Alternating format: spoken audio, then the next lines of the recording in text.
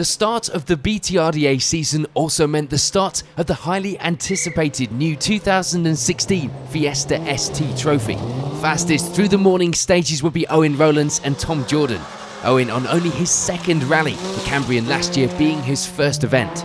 It was a good start for Sam Billum and Richard Crozier. They ended the morning with second place, having to get used to a change in car and a change to the wrong side of the car for both of them this weekend, a switch to left-hand drive. And it would be a further 25 seconds back to John Ambler and Doug Chivers. The battle in the middle of the results was close, even if Rowlands was getting himself a good advantage out in front.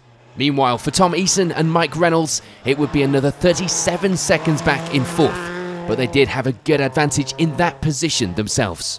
Frustratingly for George Lepley and Arwell Jenkins, the end of stage 3 is as far as they would go. They retire with gearbox problems.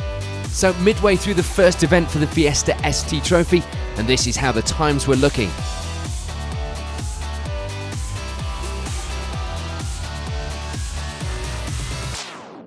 On to the second half of the day, and sadly for Sam Billum and Richard Crozier, there would be some problems in the afternoon, meaning it's third place for the pair at the end of the rally. And for Tom Eason and Mike Reynolds, it would be second.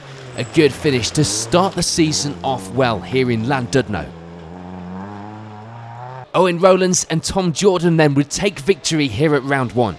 Gearbox problems would provide a scare midway through the afternoon though.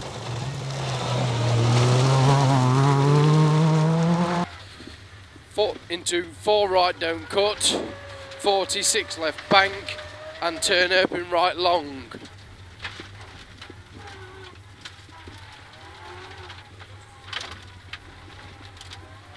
.100, flat 4 left, don't cut, 40, 4 right, post inside. So at the end of the event, the results in the Fiesta ST Trophy looked like this.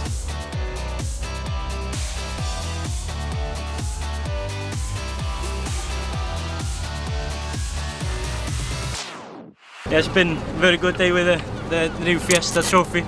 With John and Ian Arden here, they've put together this really brilliant championship and happy to be involved in it and a part of it. Yeah, been a good run on the Cambrian.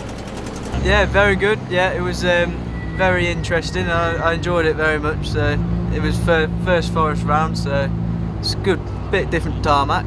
We were just using it as a bit of a test today, just getting used to the car, getting used to the event, seeing how it went. We had a small error of judgment on the 4th stage, just a little bit of an overshoot and put the wheel in the ditch.